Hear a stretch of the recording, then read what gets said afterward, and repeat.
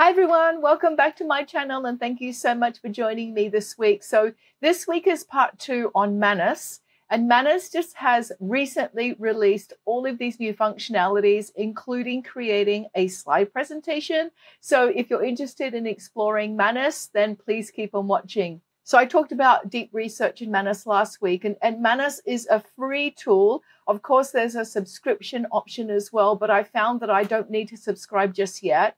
And what I'm going to do is, if I just move myself over, you can see the prompt that I put, and I actually use this drop-down menu, Create. Let me just show you.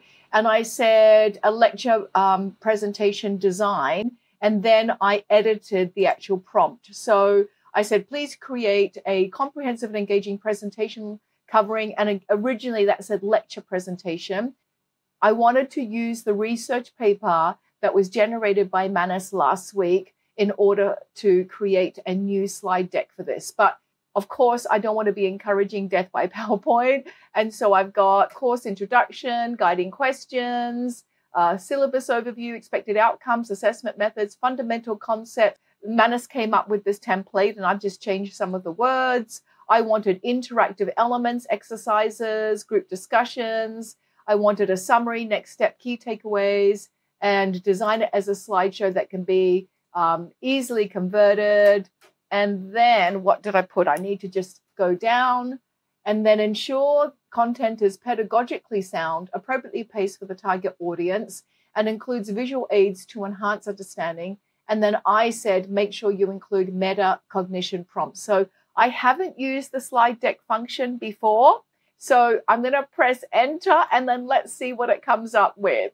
And we're going live here. So let me just see what's happening. I've received your request, okay, to create a comprehensive and engaging presentation. I will design it as a slideshow that can be easily converted to PDF. Okay, and then I'm not sure how long this is going to take.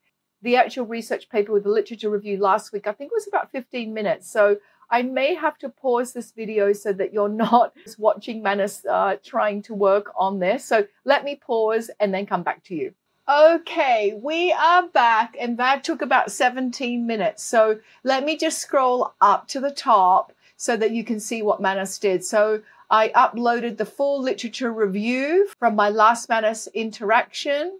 And then what did it do? It did a slides outline first, then interactive elements, exercises, summary, and key takeaways, next steps. Let me just expand this bit. What is inquiry-based learning?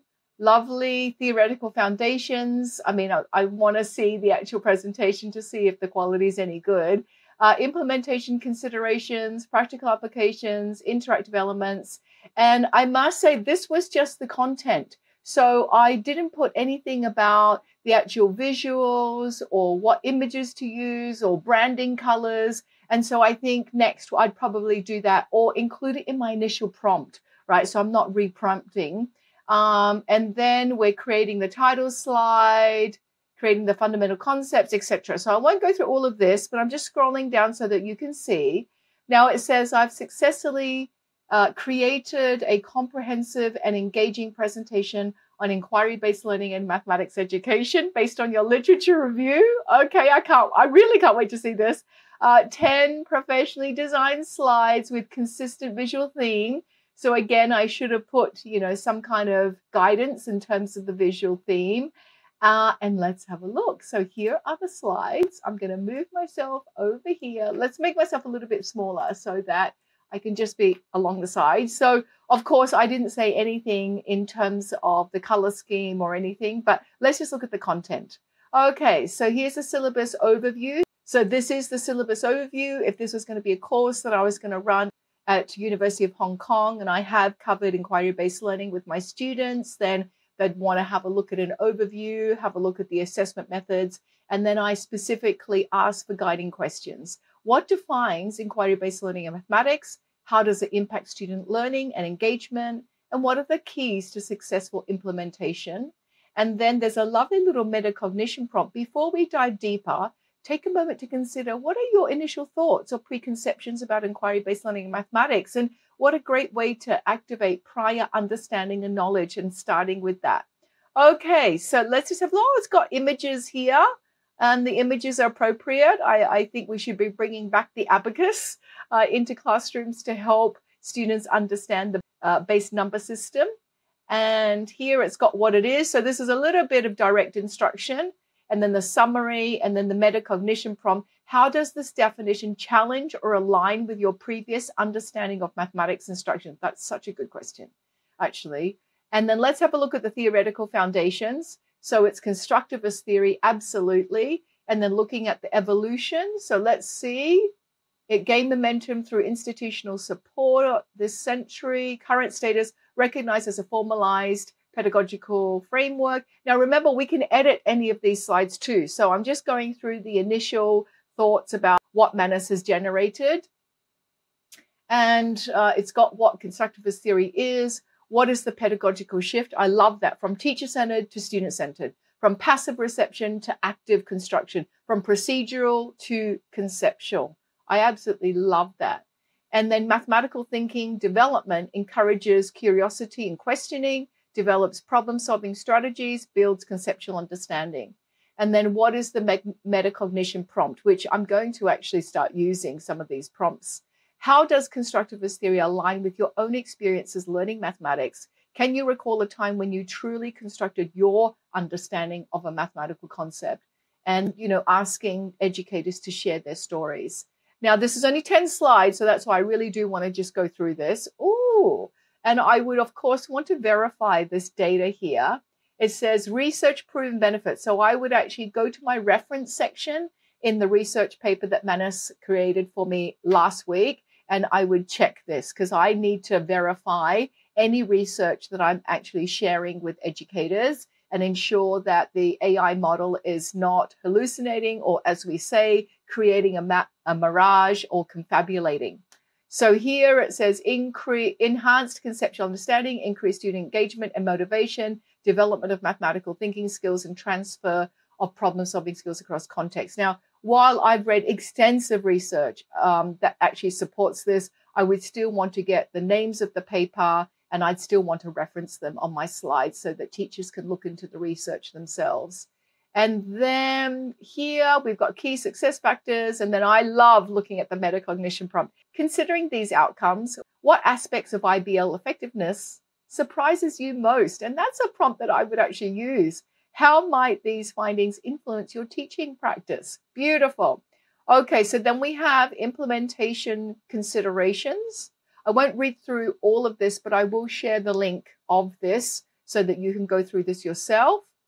And I love this metacognition prompt. Which of these implementation challenges resonates most with your teaching context? What strategies might you use to address these challenges? Okay, so let's just look at the challenges because I hear these a lot. Time constraints, of course, teacher preparation, and in terms of professional development needs, assessment challenges, of course, trying to, I think, create those assessments that really capture deep conceptual understanding. Equity issues in terms of making sure that there is accessibility for all students. And it is a balancing act. It's structure versus openness, or I say direct instruction and inquiry-based learning, and really balancing the two, marrying the two. And I always say it's a dance between the two, depending on where your students are and how much scaffolding they need. Okay, let's look at practical applications. I do love the visuals, and I do love the bullet point form. It's so clear. So real world cases here. Students explore patterns in nature. I love that. Students collect and analyze school lunch preferences. And then high school students design the most cost-effective packaging for a local business. So we're actually helping the local community as well. And then we've got industry examples, and then the metacognition prompt. This is actually really good. Which of these examples most closely aligns with your teaching context? How might you adapt these ideas for specific grade levels and student population? Wow, this is really good. Now, interactive elements and exercises, I would actually normally infuse the interactive elements throughout a presentation. But here's a slide that just suggests what we could do on one slide. I would actually sprinkle them throughout. So think, pair, and share, mathematical debates, gallery walks, collaborative problem solving. And then metacognition prompts would be before learning, what do I already know about this topic? What questions do I have? During learning, what strategies am I using? What's working well? What's challenging? And after learning, what did I learn? How does this connect to what I knew before? What would I do differently next time? This is pretty phenomenal, Manus. This is pretty good. And I can edit any of these. So summary and key takeaways. And I think this is good for just that cognitive closure and consolidation once teachers have gone through this particular module. So we've got key findings from literature, evidence-based recommendations, critical insights. So here, IBL is not about removing structure, but reimagining facilitation. Beautiful. And then we have future directions as well. Final reflection, how has your understanding of inquiry-based learning evolved throughout this presentation? What aspects will you explore further in your practice? Amazing. And then the last slide is next steps and resources. So homework assignments, there's a literature analysis, a lesson plan design. That's a great artifact, I think, to us, the educators, to create. Peer collaboration, form study groups to discuss implementation, and of course, a reflective journal, a reflection journal to capture all of your thoughts. And then additional resources here, and I will verify these. I wonder if these are legitimate resources, and immediate action steps, recommended reading. Okay, so you can see I've got the edit button here. So if I wanted to edit anything straight away, I can edit, right? I'm going to exit the edit. And then I want you to see that when I download, I can actually download as a PowerPoint, a PDF. I can convert it to Google Slides and save them to a Google Drive or OneDrive, which means that I can edit anything, but I've got the basics. Now, I've said previously in my videos that I'm not a big fan of AI-generated presentation tools, but I am a fan of Gamma and I am a fan of Curipod, as long as we educators still incorporate lots of constructivist learning, lots of exploration and curiosity, and it's not teacher-led and teacher-directed. And Manus, wow, this is a real mic drop moment for me. Honestly, like just going back and looking at this, I think the next stages would be for me to actually improve my prompt so that I can actually get the brand colors that I want. I could probably be more specific as well about the content and actually use my book as a reference, because my book, Concept-Based Mathematics, has lots of ideas about how to incorporate inquiry-based learning. Okay, so that was just looking at Manus creating slide decks and presentations. And I know that you can actually create presentations on Manus just with a one-line prompt. I wanted to be a bit more comprehensive and use one of their templates, which actually gave me a really nice outline of a prompt. We know that the quality of the prompt is directly proportional to the quality of the output. So it's always better, I think, to try and have a comprehensive prompt to include all of the elements that you want in a presentation. Thank you so much, Manus. This is free. I'm on a free account. If you've tried Manus and started creating these presentations, please share with me and put it in the comment section below. I will share this link in the comments. And thank you so much for joining me this week. I hope to see you next time.